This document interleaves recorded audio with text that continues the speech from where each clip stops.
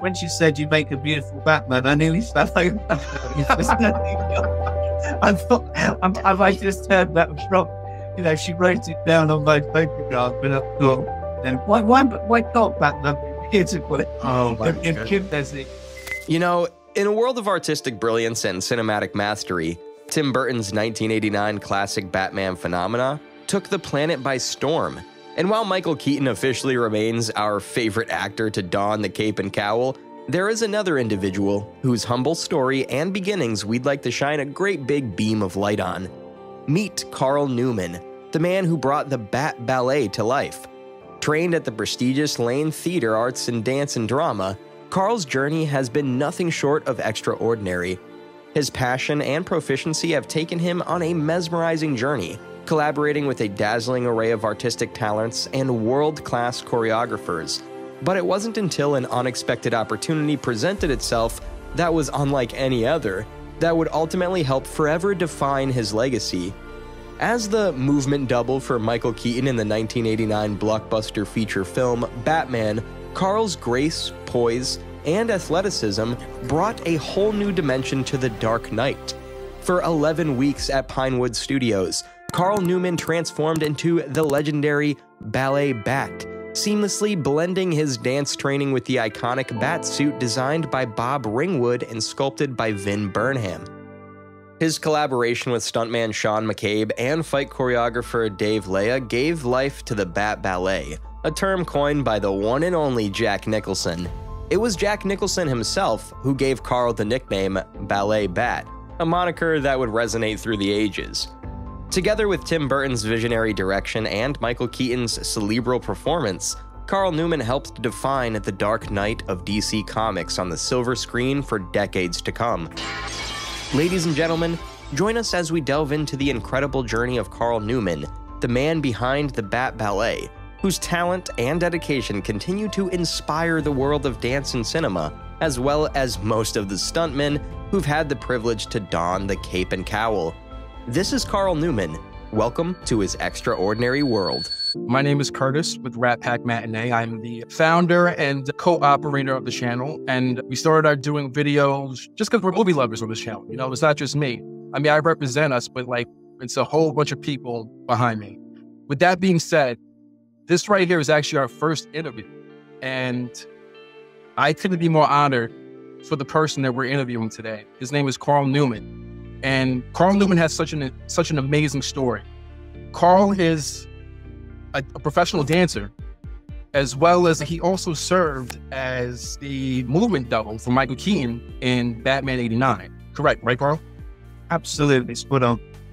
So, you know, with the recent interest again in Batman because of the Flash movie that just came out this summer, you know, my fascination for Batman '89 has never stopped. It's always been ever evolving, you know, and I've loved almost every iteration of the character that I've seen, from Michael Keaton to Val Kilmer to George Clooney. Love him as an actor, but not my favorite Batman, and even Christian Bale. But what I find interesting too is the work that goes on behind the scenes, the things that we don't know. And Carl, you can help shed some light on that. But before we get into all of that, I actually want to just learn a little bit more about you and your story. So, where are you from, Carl? Where did you grow up? Yeah, so I grew up, Curtis, in Leicestershire, which is in the heart of England. It's known as the Midlands, the East Midlands, and very, very beautiful county. Lots of forests, so good, lots of nice outdoors, if you like. But I always had an interest with music and also dance. I loved sports. The dance, I used to see people like Gene Kelly, Fred Astaire, the Nicholas brothers, yeah, you name it, all these wonderful people. Absolutely. And I think because of the drumming, you know, so I was a really keen drummer from about the age of 11. Oh, wow. Doing lots of sports. And kind of these things led on, if you like, together. So I started playing drums for a dancing school. And then I did some dance socially with them, and they said, you really should do more of this. So I started to do some lessons with this really good school in Leicestershire. And things like tap, jazz modern. And then another guy was there and he said, you should really come to this ballet school that I go to. We do classical and contemporary ballet. And, you know, that sort of time, there wasn't many guys doing it, really. Of course, I knew about Urias and Baryshnikov. They were great guys, fantastic dancers. But I went along and it just changed my life because there wasn't so many guys, but it didn't matter because the teacher was so fantastic. He was so engaging. Yeah. He really encouraged me. And so I started off doing some contemporary with him. And then there was a lady that was from the Royal Ballet. So she got a very good training. Started to do classical with her. And it just built from there. We did performances, really fantastic shows around Leicestershire. And then I thought, you know what? I want to do this as a profession. But rather than going into the classical dance side, I love jazz. I absolutely love jazz music anyway. Yeah. And so I went to a more commercial college, did everything. So we did tap, jazz, modern, national, pas de deux in ballet and jazz, did acting and singing as well. And so that put me in really good stead to go out there and make a living, really, from that sort of field of work. Yeah. Yeah, do you want me to lead on from that, how things evolved from there? But Carl, did you also train in martial arts? No, I had done some karate. I did Shotokan style of karate. Right. I think as a young guy that was so immersed in physical culture, I mean, the whole thing, I used to love bodybuilding aspect, you know, really training the body well. These were all things that I saw as a young guy, you know, growing up seeing Mourinho in The Incredible Hulk, and of course Arnie Schwarzenegger.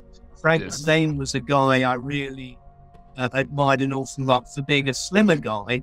Right. And a really good amount of muscle and really ripped. That really interested me. But of course, Bruce Lee was the one, wasn't he, that was just the most phenomenal physical specimen. I mean, his strength, his mobility, his speed, everything. His mindset, everything.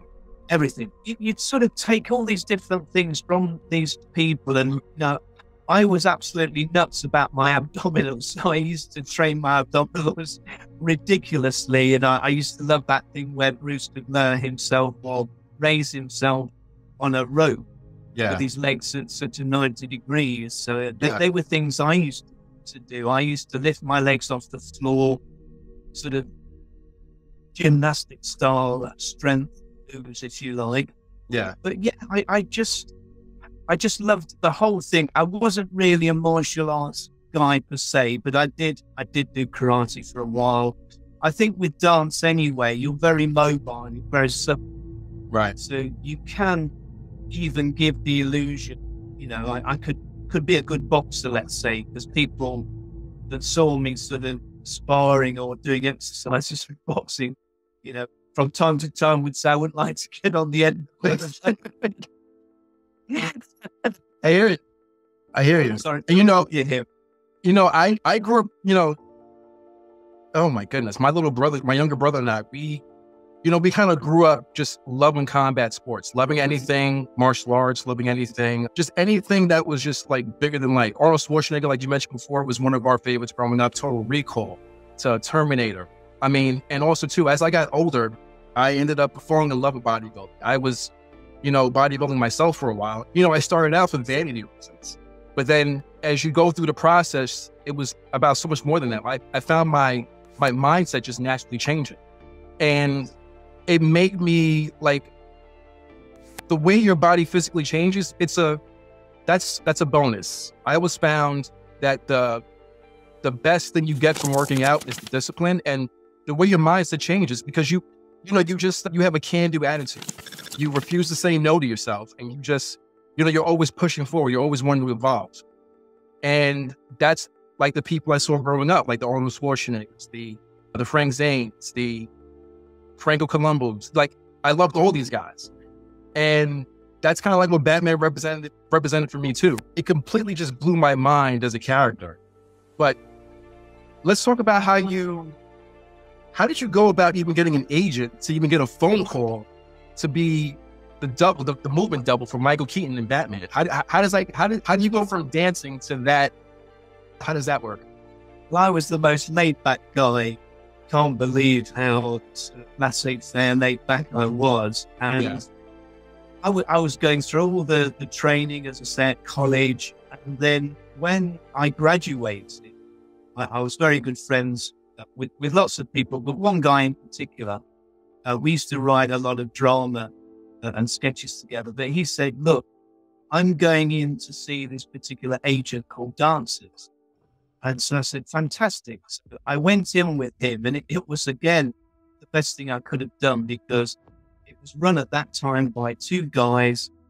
One of the guys took a complete shine to me, which was very, very nice, and took me on immediately. We left that agency sort of walking on springs, if you like, just feeling very lazy, very pumped by the whole thing. Lo and behold, this call came in about the new Batman. You know, I hadn't really quite grasped what the agent was saying at the time, because me being me and just being so laid back, I thought initially it was some kind of comedy, believe it or not. I don't know what I was on that day, but anyway, we'll ignore that. But I went along to Pinewood Studios, and at that time it was the first assistant director, Tim Burton, a guy called Derek Crack. Right. And we had a really, really good chat. And left that feeling very good, but never heard anything.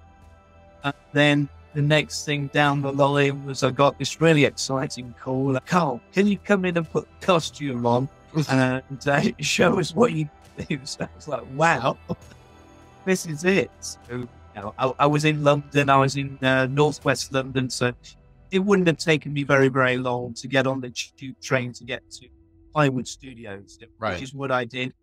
And got there, and it was fantastic, because I love people, as you know who I am. And I met the wardrobe team, really great bunch of people. Yeah. Tim Burton was there, you know, sculpted the cow, great lady, fantastic designer. And then also Batsuit Wranglers, Todd and Dave.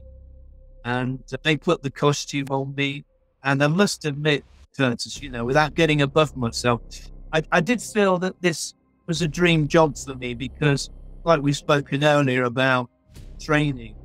Yeah. I mean, I was very much a fitness fanatic. I have to say that. I mean, I was insane how long I could train. And I also was good at weightlifting, and anyone that knows about training would know, yes, lifting weights is great. You know, all the different exercises that you can do, but weightlifting, and especially doing snatch, is a very, very difficult discipline to do. It is. No, you can understand that, because when you lift a heavy bar over your head, both your arms up, and then to go down in the sort of the crouch position, now you have to have a lot of suppleness in your hips, and also it's really good. Then you have to press up maybe from the squat position up, but I got my gold award at school, which was 1.5 times my body weight for lifting, snatch, and clean and jerk combined. So, you know, and I could do bunny hops all the way around the gymnasium, you know, because there was a guy called Precious McKenzie, who was a fantastic weightlifter back in the day, who lived for Brit. Small guy, but he was phenomenal at lifting, and he used to do bunny hops all around the gym, you know, as part of his training. So that's the kind of guy I was. So yeah. I felt so right for how the suit fitted me, and also, you know, without getting above myself, they said my jawline might make face look great, but for the cow it was a good strong chin. So yeah. I felt really pumped about that. You know what it's like. You know, you can't want things too badly, although you can. But yeah.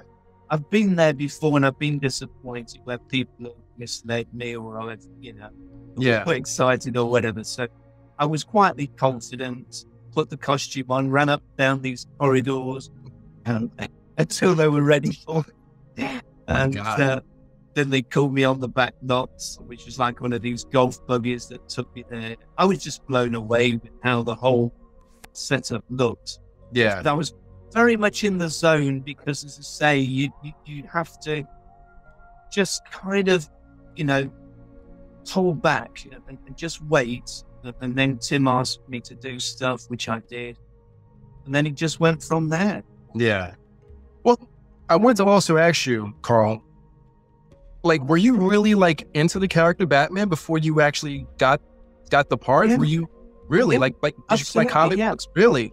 Yeah, I really was. I mean, I know that there's different, counts regarding to Adam West and that Batman, but I have to say, as my sort of age at that time, yes, I was only really quite young, sort of teen, if that, when Adam was there. But even so, there was just something about that whole character and his enemies, his whole rivals, the gadgets, the cars. It doesn't matter that it's so different now. And I think people can be quite cruel about Camp Element because, yes, that was then, and what we have to remember is what I appreciated was that they were all such good actors.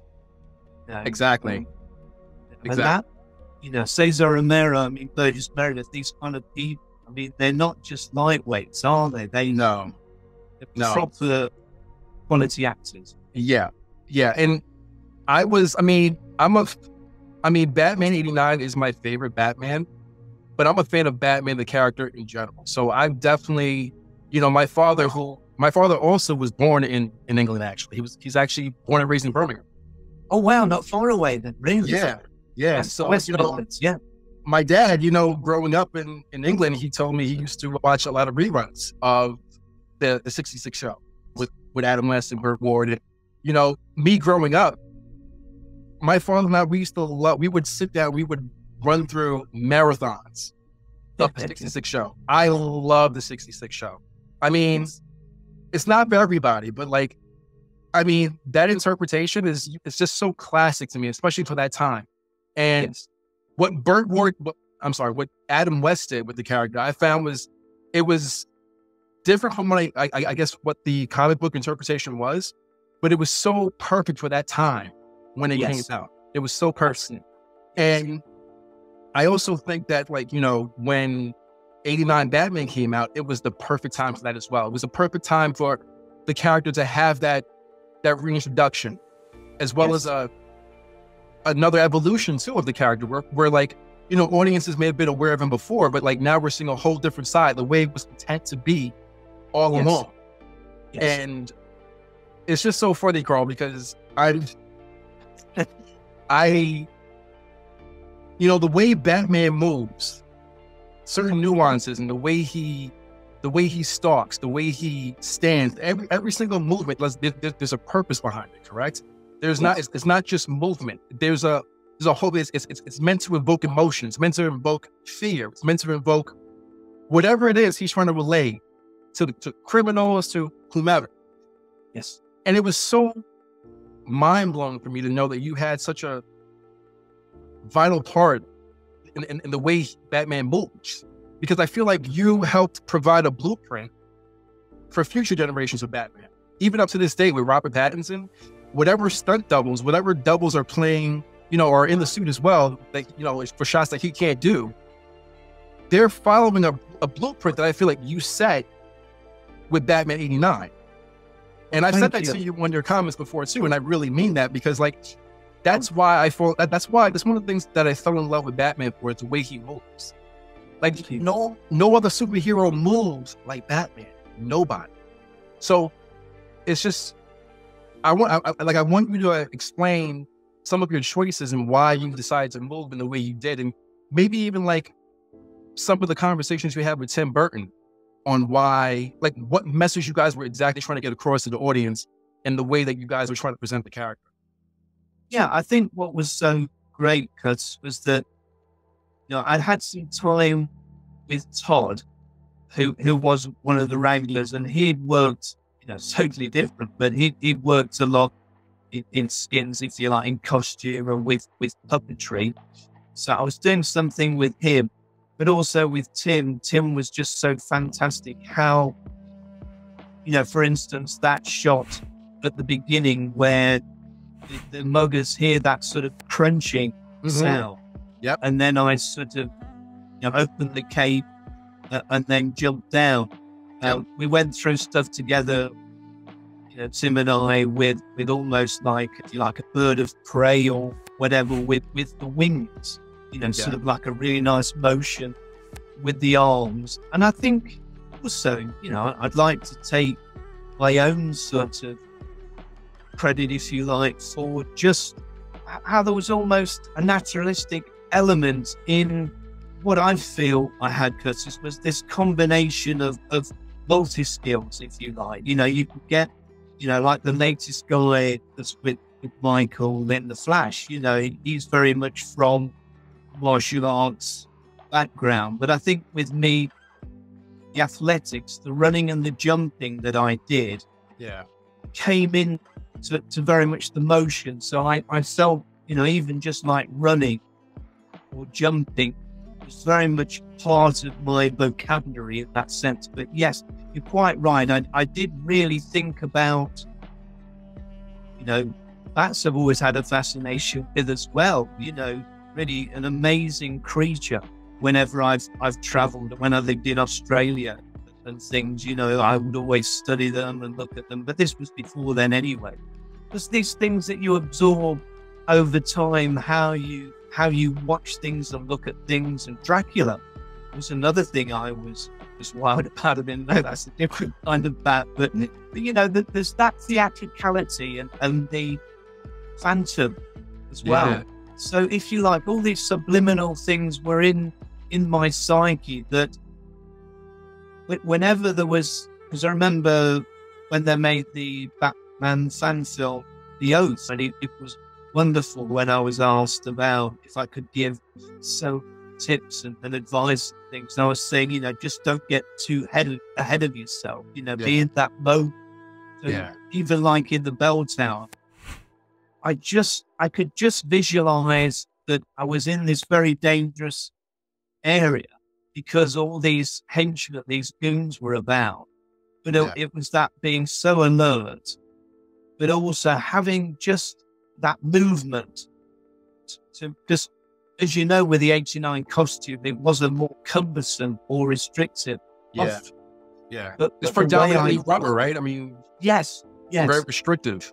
Very restrictive. But the way I got round that was I would do a lot of stretching before, and I would be moving around with the cape and doing things and just getting that feel again and getting more fluid and loose into it.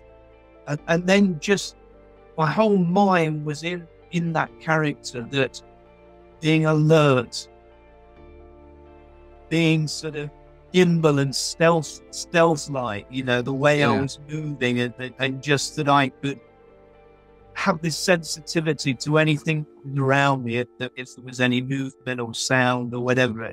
That's the way I felt, that's the way it works for me very much, bringing all these things together, to say the dance, the athletics. I just felt it was made for me. I know that sounds strange, but it was almost like the disappointments that I'd had before of getting so close to some very big jobs. It was just building to this moment where, Carl, this is for you, because you're not a specialist in martial arts. It doesn't matter, because what you bring is the language, is the movement language that Batman must have. Yeah. And I've been very flattered when fans of people have said, it was missing in Returns, or it's been missing subsequently, because, yes, everybody's going to do it differently, aren't they? Yeah. But I think for me, mobility and fluidity is paramount for Batman. Yeah. It's a language all on its own. And I know, it is. I know you and I are both Bruce Lee fans, and he emphasized that, I feel like, yes, I've always had, because I come from a pretty athletic background myself. I come from a family of athletics. I played basketball myself. I've done, so many different sports, more for recreational, but it was also because I always felt I had a natural ability, just natural athletic ability. And I would just remember just being so, you've been to a flow, you know, like, you know what you're capable of. And then once you know how to harness that, you get into such a flow when it's time to present, you get into such a flow, and it's just a switch. And oh my goodness, I can't tell you how many times, Carl, my younger brother now playing, you know, superheroes as young kids. And I'm trying my best to move just like Batman moves. You know, how you talk about the sensitivity to like everything that's around you, like the way he stalks, the way he, you know, just every movement, there's a purpose. I don't even know if you realize your impact, Carl. We've been corresponding through IG for a few weeks. And in that time, I've been looking at your profile, been looking at the comments you've been getting from people. Like, you're getting a lot of love, and it's well-deserved. It's so well-deserved. Had I not come across Mr. Mom's interview of that day, I don't know if we would have, I feel like Batman fans would have been so cheated had we not ever been put onto your story. Because like, it's so imperative the way you really you're part of the reason why I love Batman so much. I mean, I have to give Keaton his just due, because he's the principal actor, right? Oh, he's amazing. Love Michael Keaton. I love Michael Keaton and pretty much everything he does. Everything he does. Oh, he's incredible. Everything he does. But to know that, you know, you really were just very paramount. I think as a dancer, Curtis, as well, you know, you have this thing within you because of other things that you've seen. I mean, I was the type of guy as well. I remember talking with Dave Merge, one of the wranglers that Michael on Returns, has done many movies, and we were talking about these actors that do, you know, these movies with the apes, you know, and I'd have loved to have done that, because I think felt like there was no limitation to what I could do in that way, because what I've mentioned in previous podcasts things is about the commitment of a dancer. You alluded to it earlier about saying this focus that weight training and these sports give you is that it's this attitude that can't be beat. You won't be stopped, if you like. You're so determined, and it also helps discipline within your life and how you eat and how you do other things as well. There's this wonderful discipline that comes through sport, dance, whatever. And I think that was the thing with me that, I mean, what really hurt was not getting turns in a way, because after 89, if I can say such a thing, I was even fitter and stronger. I'd made a fitness video for a company, and they got me to demonstrate the advanced exercise. I was just keep going and going. You know, this insane person, you know, and I was so jacked and so fit and so strong, and I felt I had the world even more at my feet, you know, after 89. But as we know in life, it's all dependent on how other things map out, and subsequent things. And I know Tim wanted me in returns, but there was the politics, I think, and logistics that went on. But you know, I'm so grateful to the fans. The love and appreciation has been overwhelming. And something else I wanted to say on that is that I think really, I never really pushed it. You know, I was the kind of guy, and I think dancers and people are, that you do that job, you're immensely proud, you move on, you know, you're looking for the next thing. And it's not to say that you didn't absolutely get bowled over by it, but it was just that, you know, it's the next paycheck, you know, to live, you know, and to pay the bills and stuff. But what actually happened was that about 2 or 3 years ago, during the COVID time, I just kept seeing so many of my pictures and different things appearing. Yeah. And I thought, hang on a minute, this is incredible. And I started contributing to this fandom, this wiki fandom site. And basically I was told that you were the missing link, you're the guy they've been waiting for. I think what happened, Francis, was that in many ways, my glory, my contributions had been kind of trampled over, if you like, or smothered over. And it seemed awful, that I just wanted to let people know, hang on, you know, I was there second to Sean. It was the original stunt guy for Michael. I came in second. I was there for 11 weeks. As one person has said, a lovely guy, you're so embedded in the movie, which I love that sort of phrase. That's how I feel, you know, that people will know if they're the cosplayers or just from looking at documentaries, how difficult it is moving in that suit. And to make it very fluid is the word I would use.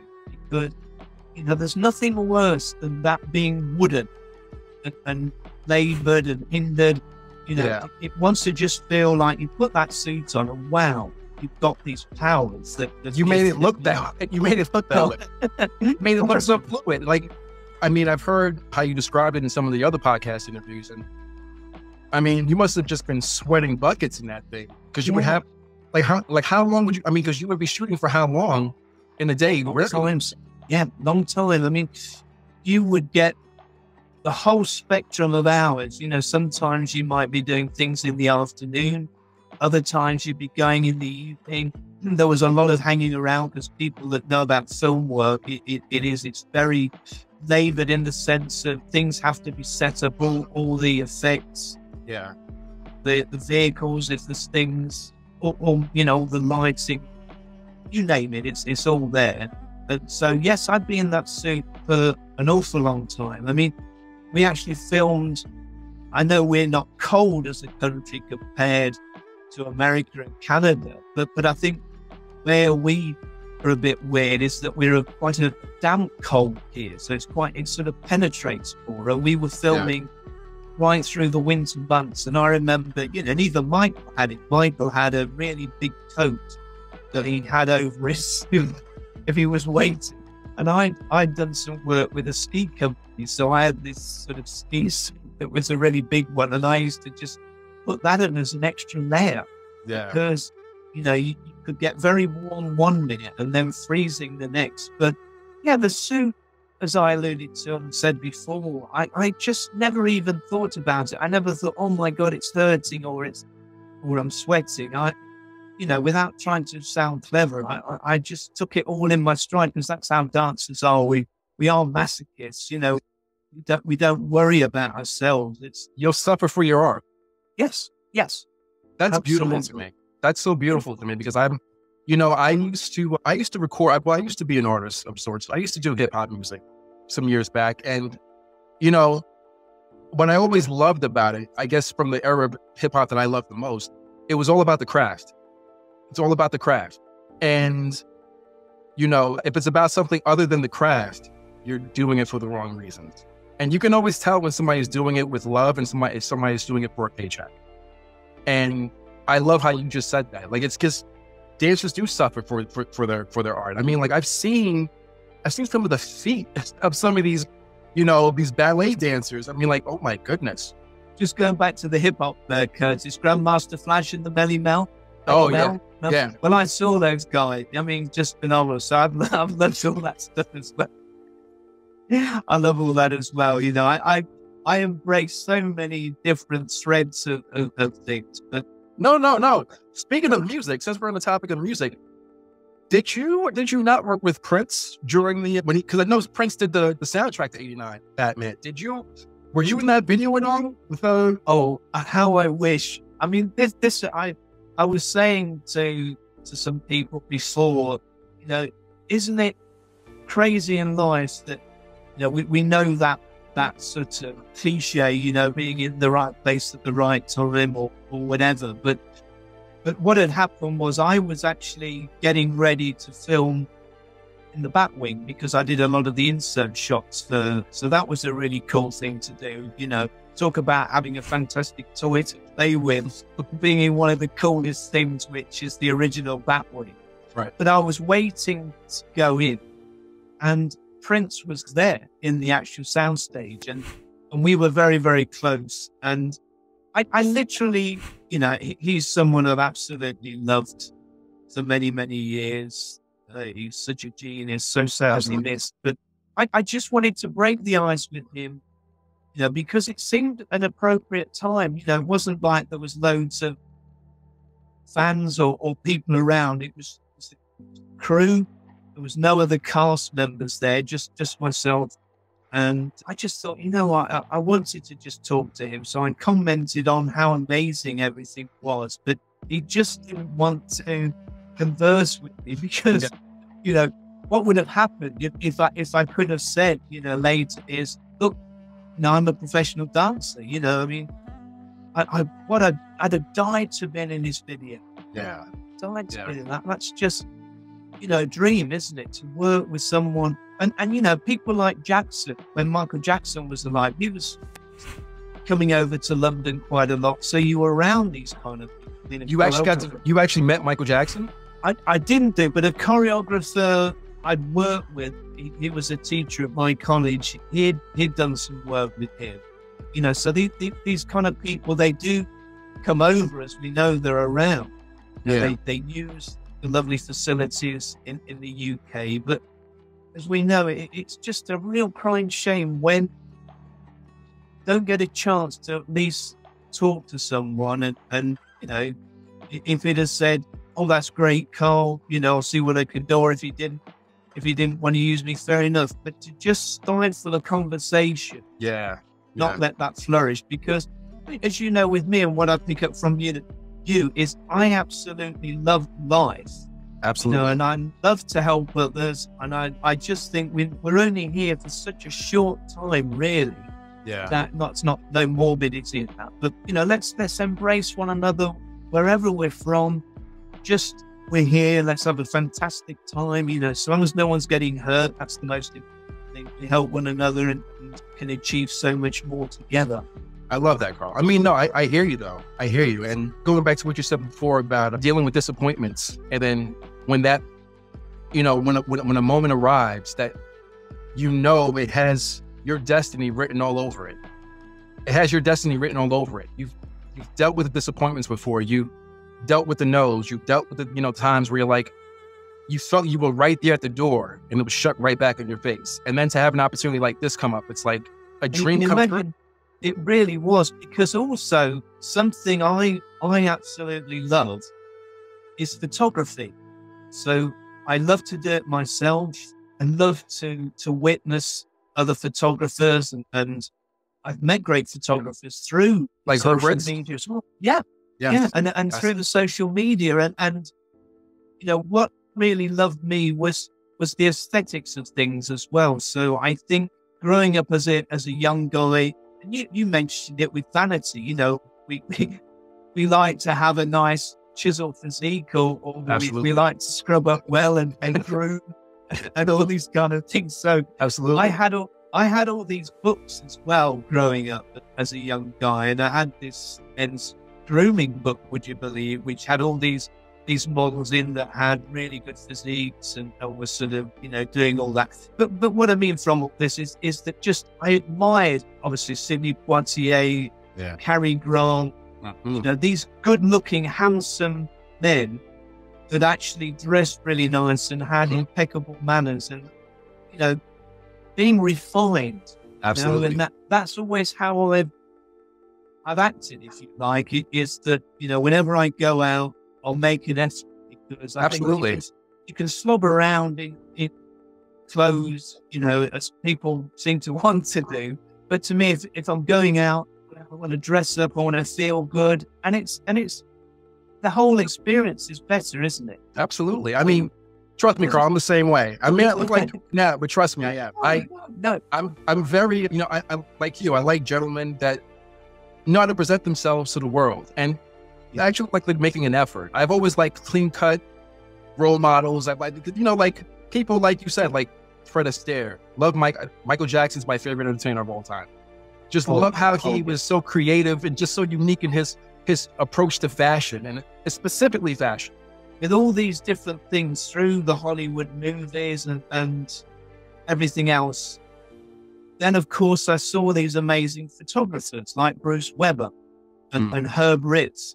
And so it was like somebody was shining an even bigger light down on me and saying, well, Carl, we're not only going to give you this movement language to do for Batman. But we're going to kind of use you, and I'm not going to get ahead of myself, but really like a bit of a pin-up Batman, that you'll be the one that will go in front of Herb Ritts. Of course, Herb's going to do Michael and Jack without question. They're the stars of the movie. And Herb's done lots of the other actors, hasn't he, throughout that sort of time. But I think what really gave me an even more massive shining light was, yes, Carl, you're going to do the session with Herb Ritts. We're also going to get you to do other photographic sessions around the set of Gotham. And those photographs will find themselves in lots of magazines all around the world, which I never thought about at the time. Yeah. But for me, that was another amazing thing, because, as I say, I love photography, and I love to be able to put a costume on and that magnify itself through the photography.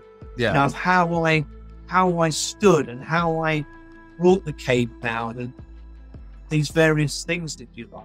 This is kind of a full circle moment for me, personally too, Carl, because I remember seeing your photos as a kid, you know, maybe different magazines.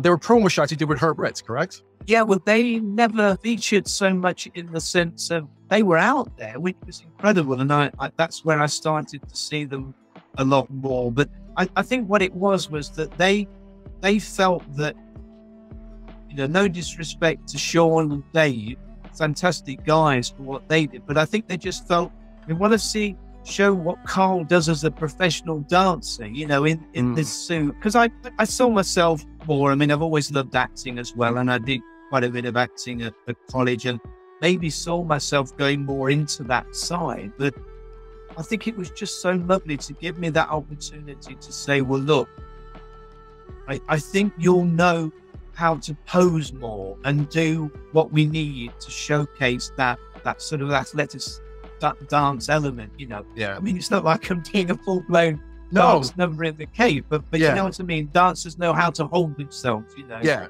And I've seen the photos, they're beautiful photos. And the photo, even the photos he took of Michael and Jack as well. I mean, those are iconic photos. They're iconic photos. But I can see what you mean in terms of knowing how to pose and knowing how to show off the agility and the fearlessness of Batman, showing him in the way that was what you were perfect for. And I've seen those photos on your page, and they're beautiful photos. They're absolutely beautiful photos. But comparing them to the other ones with Michael and Jack, like, I can see what you mean. Why you were chosen for that as well. Well, you'll know this. I mean, you know, and it's nothing to do with Michael, but Michael is an actor is going to stand. They're going to slump slightly on one hip, you know, or they're not necessarily. I'm not saying that you have to make things always a hero pose, but you could be mindful of your wear. Yeah. Because as I was experiencing, I used to go to this place in London called the Actors Centre, and they did a lot of workshops and things in all kinds of technique of acting. But you know, they were always promoting with actors, you know, keeping fit and maybe doing, you know, things like yoga or dance or other things which will never go amiss. So I think, yeah, you're not expecting an actor to do everything, but I think that's the difference with a dancer, that they know that they're not going to slump on a hip a bit more or slouch. They're just going to know how to lift, right? You know, lift the chest and through the top of the head, you know, all these things we learn, making it wooden, but just making it that wonderful sort of presence, right? Which is what we need. I always wish if it would have been the opportunity where I could have got with Michael earlier, because I don't know what Michael's routine was before filming. I'm sure he did some form of training or whatever, but I would just love to have worked with him or done some stretching exercises or helped him, you know, what I've learned over many, many years, not just a few years, but right from the age of early teens. Right. Things I've learned that could have helped him. But with these filming, and certainly with the first one, there was never seemed to be enough time or enough communication to allow that to happen. I mean, to illustrate what I mean, and you'll know this, Curtis, is that when I was given that opportunity, they said to me, Carl, can you help the goons learn how to do mime? So this is my point, is that if someone will give me the opportunity, I can then go into a studio with those guys and I'll say, right, these are all different mime sort of scenarios or movements that you can do. Try these out. Right. And they may have had some themselves, which they did. So we looked at that. Mm-hmm. And then that movie, that scene is great. You know, it's a memorable scene. It's a great scene. And it's so funny, Carl, because I didn't, the little things you don't know, right? Because like, why would what's considered the movement double of Batman, why would he have anything to do with a scene like that? Like, so that's what I'm saying. It's so great that we know who you are now, because like that scene is, you can't mention that movie without that scene. It's such a, it's poetry in motion. It's a beautiful scene. The way it's choreographed, the way the guys are subtly doing the movements, the miming, how was that? Because that's such a great scene.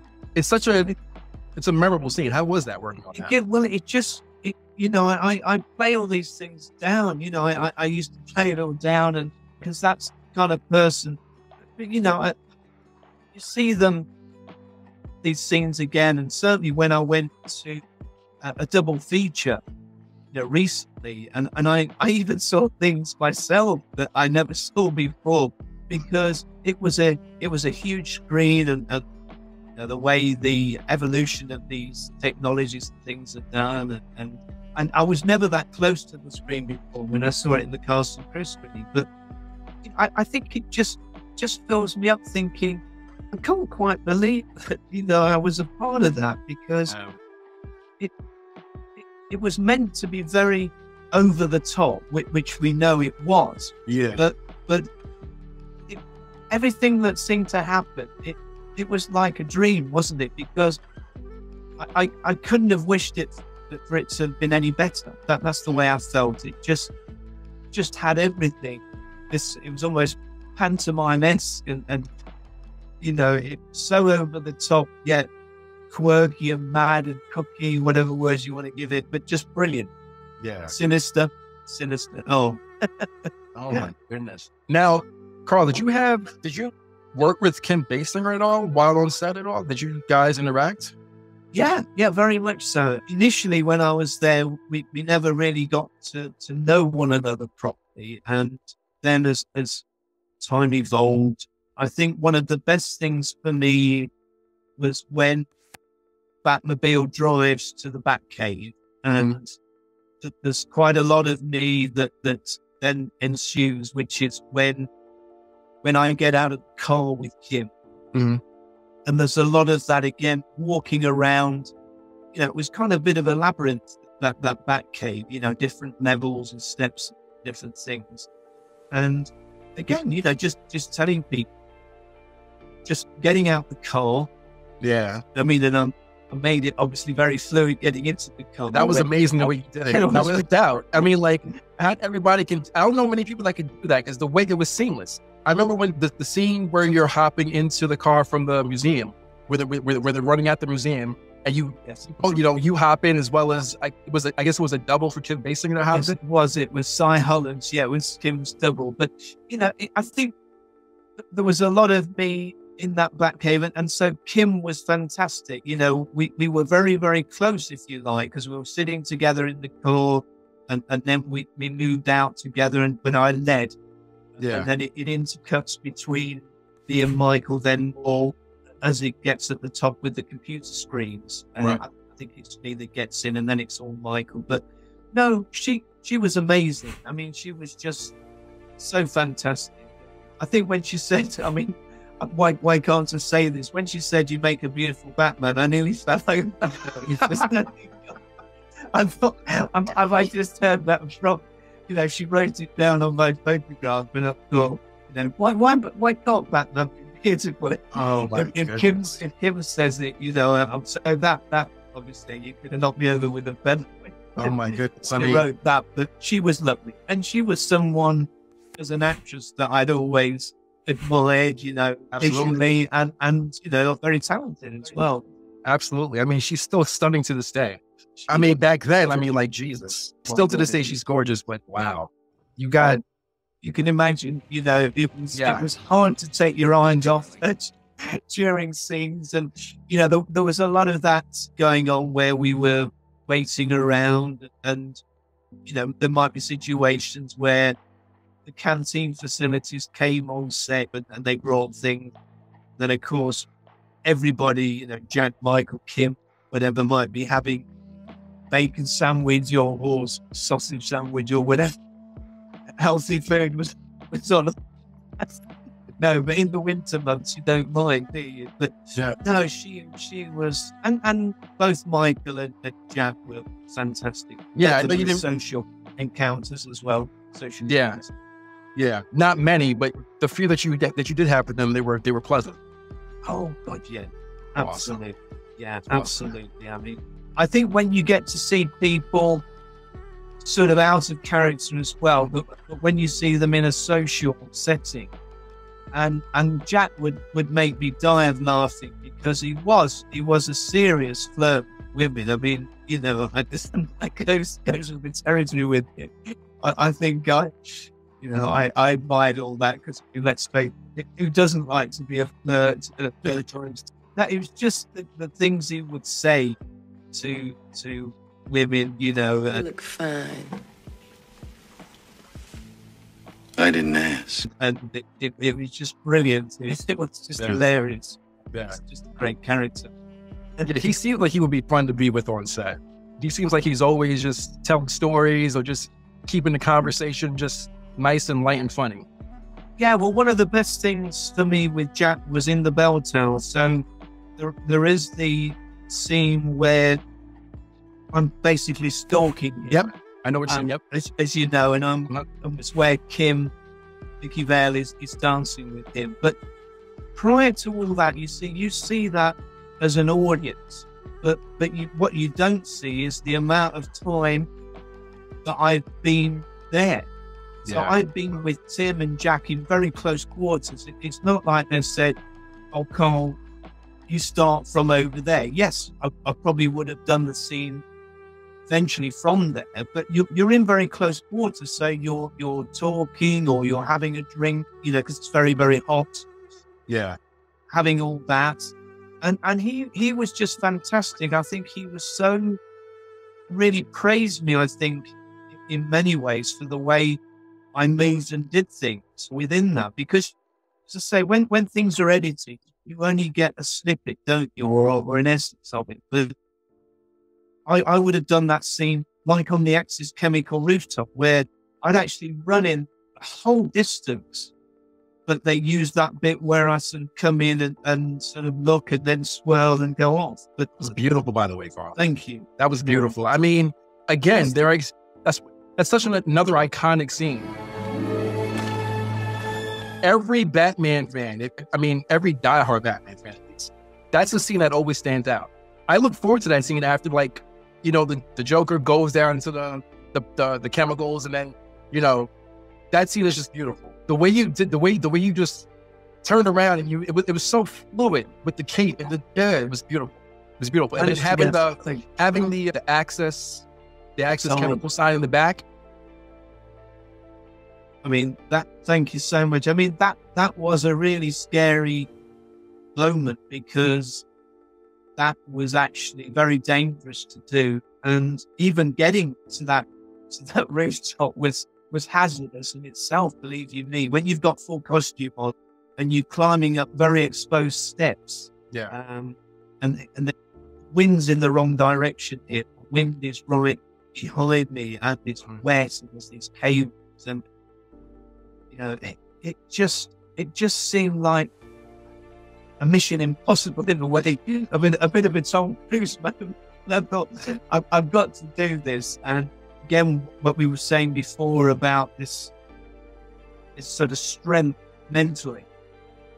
Say, right, I know I can do this. There's no safety measures whatsoever. If I'd have slipped, that would have been it. You know, seriously. You know, how were there no safety measures put in? No, they just didn't even do it. I know. And so I had to think about preserving, obviously, my life. But I thought, right, I won't kick off and say, no, I'm not doing this, so I can do it. So I just methodically worked it out, right, with the distance and how many paces I could do, and maybe like a bit of a safety measure as well. Oh my goodness. And then I did it, and it worked. And the sense of elation and everything else, it's just palpable. I mean, it's just mind-blowing to come away and think, wow, they're so pleased with that. But also, I've managed to survive as well. It's madness, isn't it? That's insane. I'm Batman. I've always had a love for theatrical arts. I've always loved, the whole process of making a film. I'm just a movie fanatic. Just I go nuts over it. I go nuts over it. Because I look at it as like a form of escapism. It's a time for me to escape reality and just go into a world where I feel connected, where I feel, I think that's the way it should be. I think that escapism is what we all need. So the wealth of music and film and everything, and it's there in life, isn't it? That you say to people, it's all there for you. Just take it. You don't have to do everything. Take as much as you can. Immerse yourself, because otherwise it's such a crying shame. All these different things that are there. So you got to take your opportunities when they come. Like I just enjoy everything, and I think because of my nature and the way I am, I've just gone somewhere, and then some things happen. I might have gone down, and this is true. I've been in London. I don't live there anymore, but when I've visited and I've gone down, I thought, to go down this street, and then, oh my word, there's a Marilyn Monroe exhibition down. Seriously. And these things have happened where I've had that about me. Yeah. That sort of inquisitiveness and love of life and different things. And it's been amazing. It really has been amazing. How does it feel for you after all these years, looking back on the experience? Give me some of your fondest memories that you won't ever forget of being on set. Just looking back, it never ever paled. It just gets stronger and stronger. And does it seem surreal to you? It does, because even having conversations with Ringwood, the designer, alluded to the fact he can't believe it's 34 years this year, isn't it? Yeah. He can't believe after all this time it's as strong as ever. But I think what it reinforces in me, Curtis, is just to say that you will never erase quality.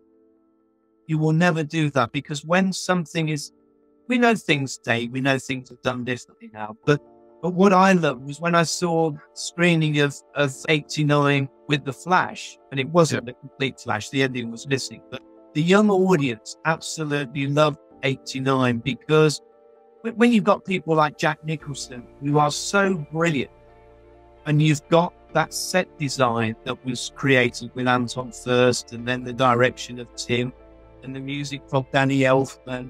Yeah.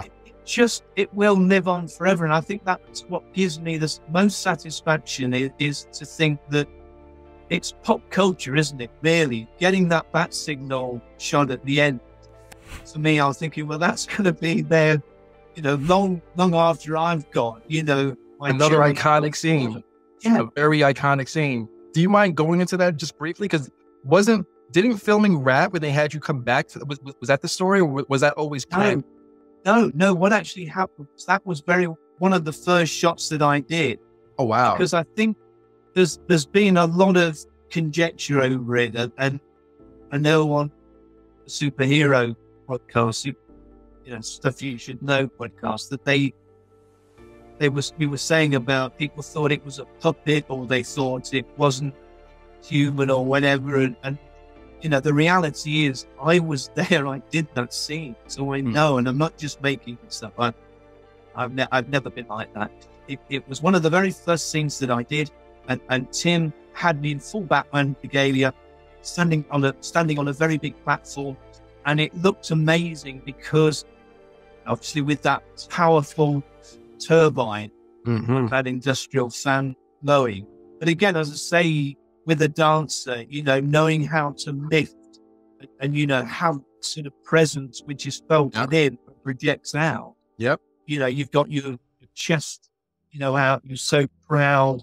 Yep. Just, you know, mind blowing. I mean, you wish in a way that it was the times were that people were there and they. Can you imagine, because if someone had been there and been taking behind the scenes photographs each time?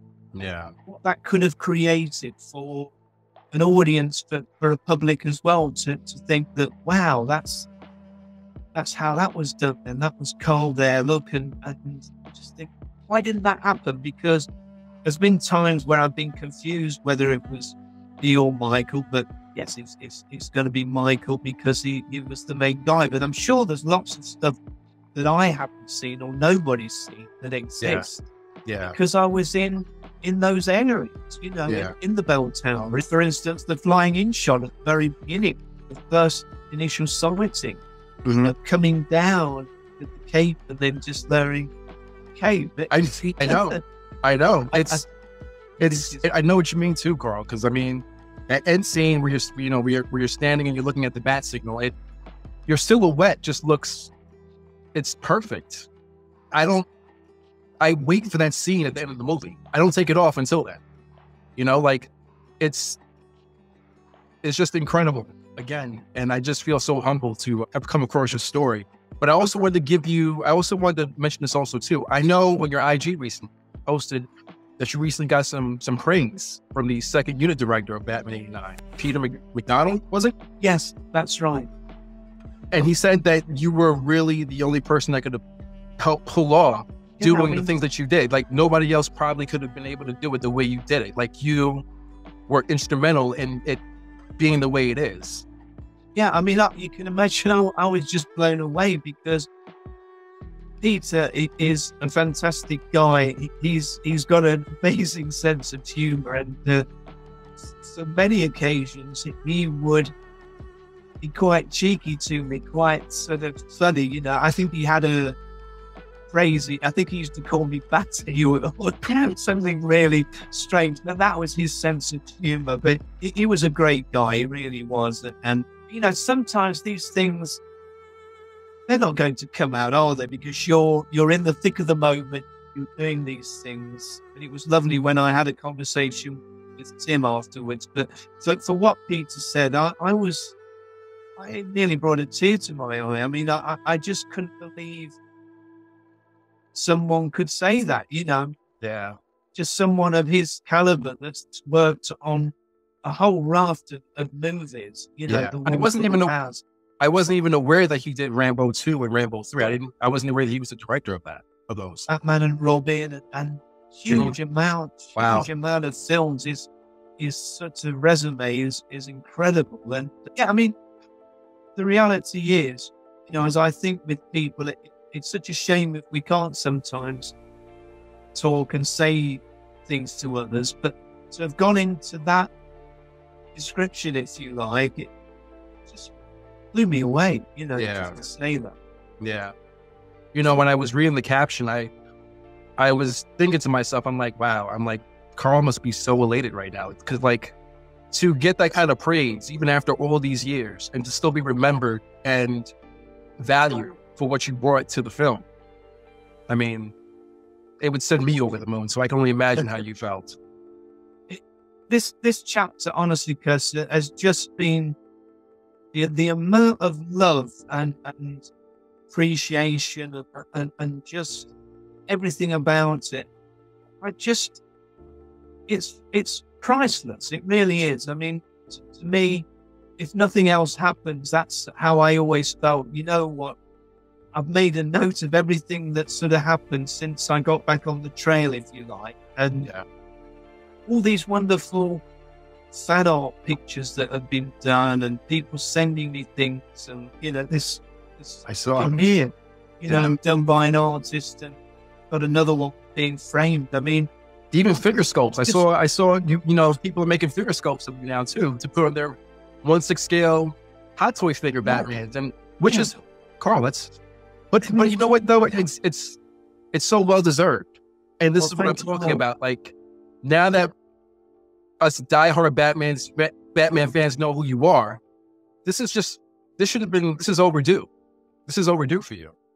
I'm so grateful to you, Curtis, that I'm not just saying it because you're here. You're just such a great, genuine, warm guy. And just your honesty. No, seriously, you just, that means such a lot to me, because people like you, I mean, it's priceless. There's so many people in the world, but there's not enough. I feel of guys like yourself and how I've always been and acting, that just to have appreciation for others and that respect and to help others and everything like that, it just makes the world a more beautiful place. It's so much better when we can just have these connections and influences and share them.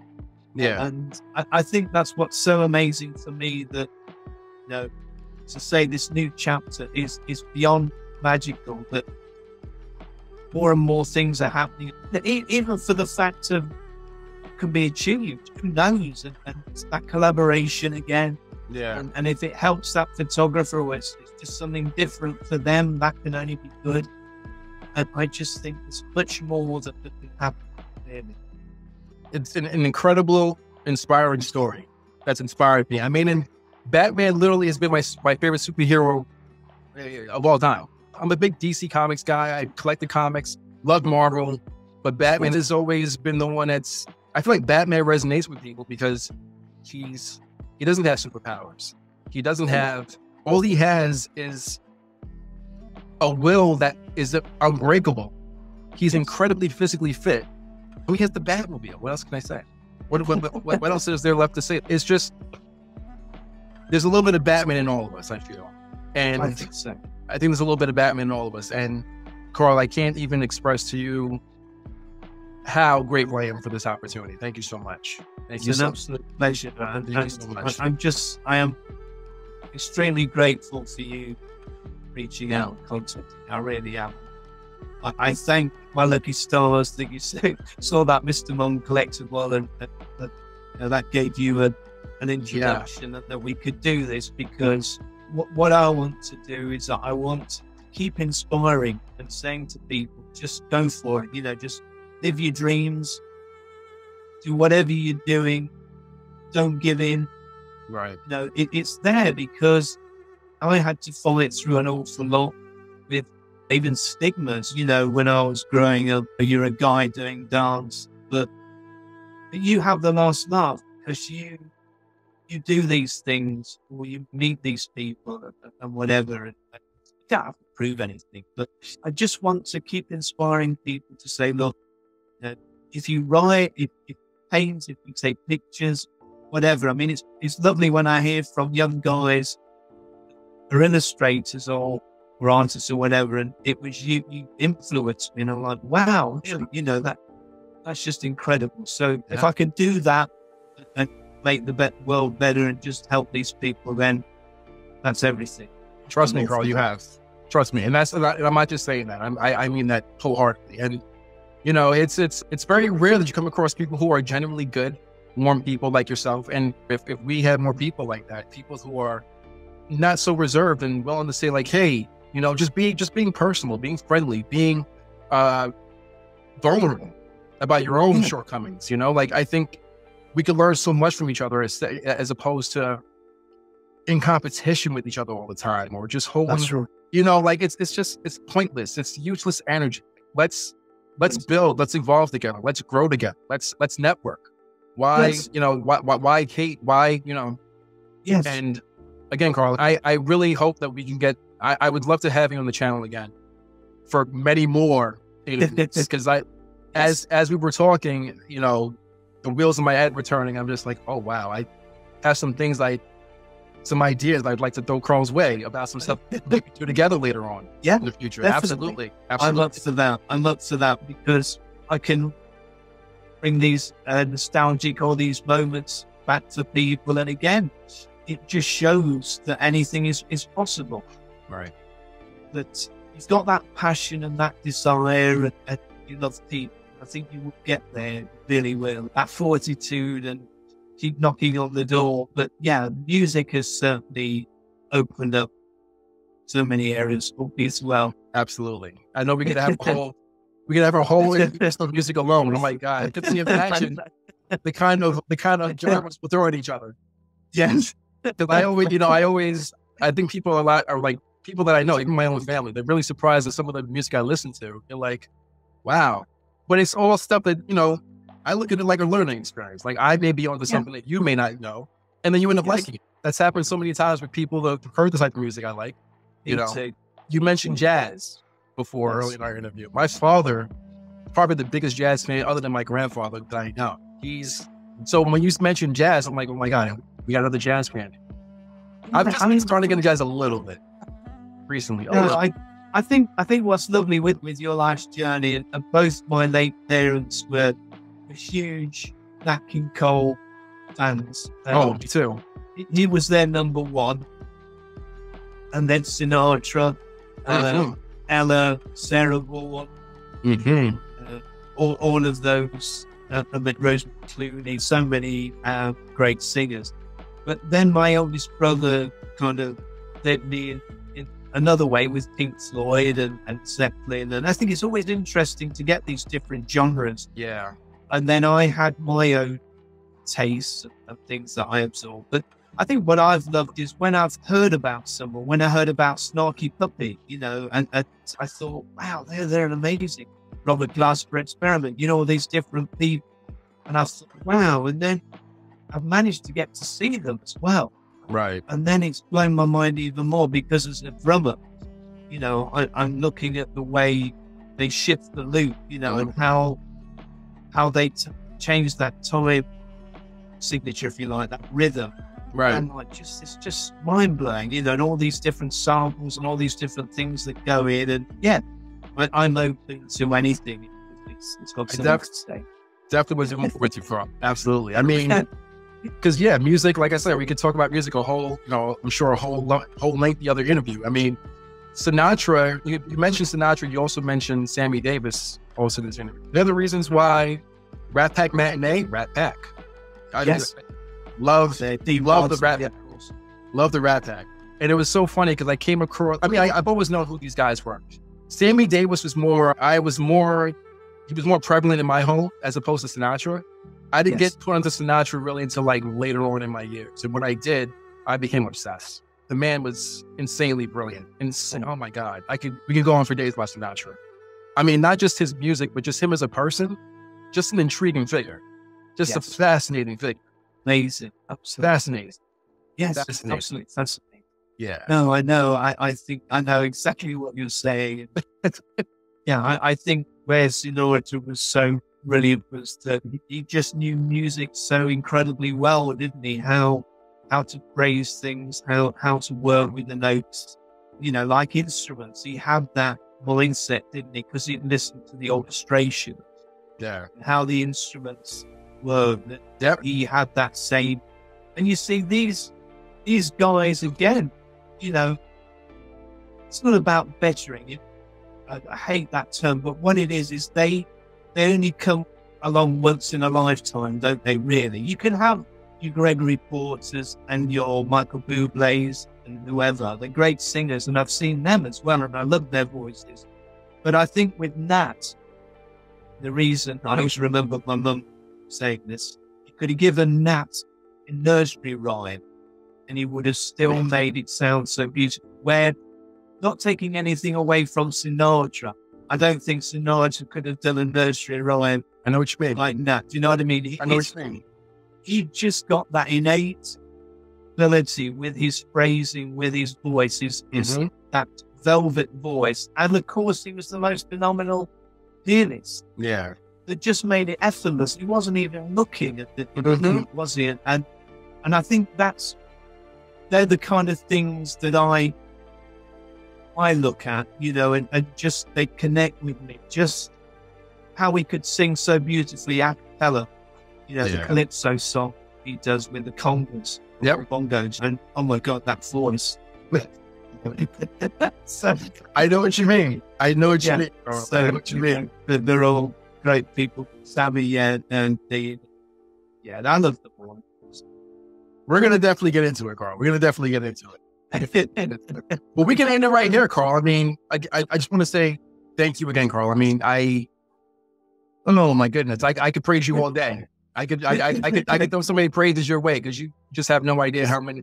I mean, Batman as a character, Batman in general, 89, just Batman 89.